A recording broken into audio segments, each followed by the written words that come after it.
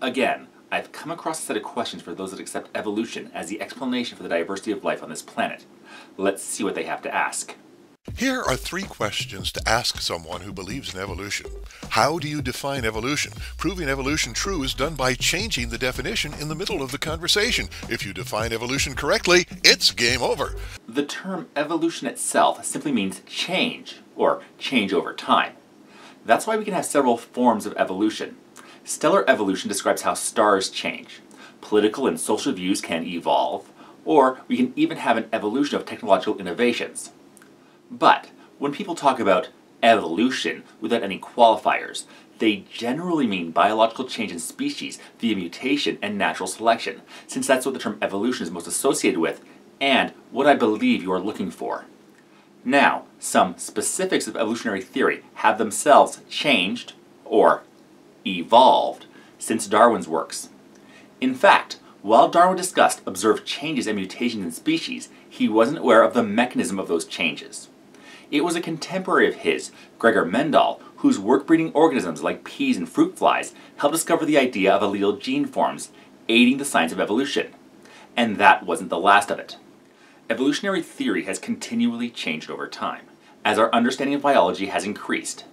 But Darwin's main idea, that slight variations can occur between generations, and if those variations are beneficial, they'll be passed on, eventually building up, resulting in new species, has been consistent.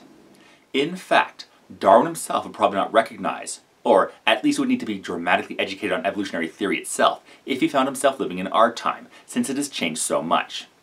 And I like to think he would be impressed by that. Darwin took a long time refining his work before publishing Origin of Species to try to get it as right as possible with what he had observed at the time. So I think he would be happy that more evidence out there has both strengthened and supported his underlying premise. That's what science does. It refines our understanding of the world as new evidence is brought forward, changing, modifying, or even discarding past understanding as new evidence is discovered. But, to your original question, when someone mentions evolution, my first thought is a change in species brought about by mutations and driven by natural selection, where the organisms with adaptations that help it survive and thrive are more likely to survive and thrive, passing on those adaptations. Has evolution ever been observed as it happened? No, never. To ask if evolution has been observed is a dishonest question. Technically, we have never observed speciation. That is, a species give birth to a completely different species. If we did, that would actually disprove our understanding of evolutionary theory, and we'd have to start back at the drawing board to try to figure out the explanation for the diversity of life on this planet. But asking if we have observed evolution as it happened is the same as asking if we can be shown a picture of a person running a complete marathon. Since a marathon is such a long and grueling race, the entire thing can't be shown in one photograph. Similarly, since evolution is the gradual buildup of genetic changes in a group of organisms over such a long period of time, we can't point to a single organism and say, boom, this is where the evolution happened. But we can use our understanding of how genetics change slightly between generations and our observations of the fossil record to help us track how one species changed over time into a completely different species. How did life originate? Life originating from non-life was proven impossible over 150 years ago. Pasteur showed in his work that complex life like bacteria does not spontaneously develop, or at least never developed during his experiments. But that doesn't mean that simple, self-replicating molecules can't form.